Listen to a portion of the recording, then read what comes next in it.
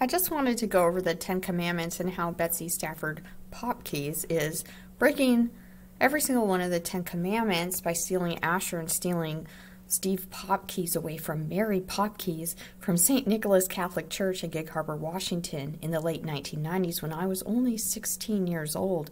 What a terrible role model that is, and I suffered very much until I realized that what she's doing is wrong, and I had to convert myself through a long, painful process, but thank goodness I'm hopefully on my way. We never know.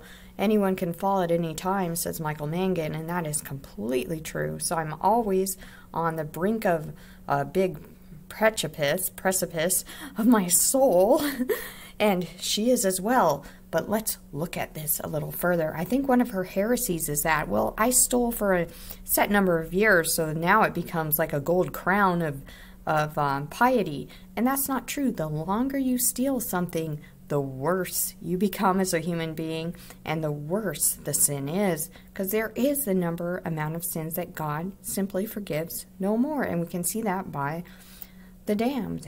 He's had enough, and that's why he says in the Bible, "Depart from me, you workers of iniquity," and they do get damned, and she laughs.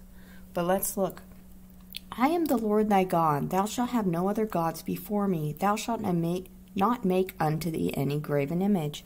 Is Asher and Steve Popkes the graven images of Betsy Stafford Popkes? What about Father Musin? She's totally manipulating him. "Thou shalt not," but he's also allowing it. "Thou shalt not take the name of the Lord thy God in vain." It's a form of blasphemy what she's doing, going to church while she's stealing in broad daylight.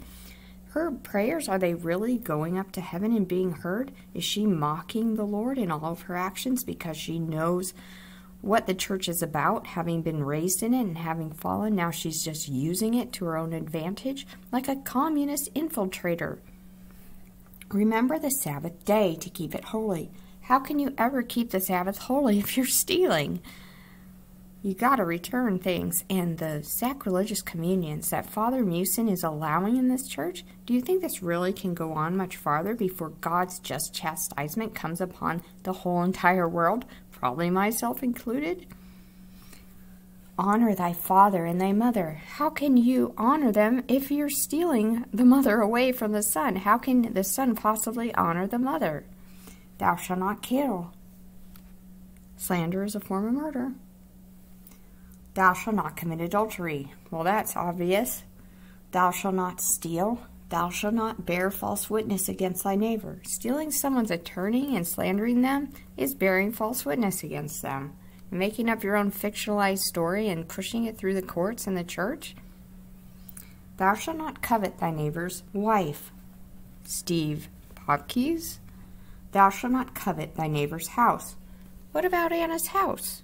Her house could be her soul being led astray by parents, ill priests, pastors, and her own sins.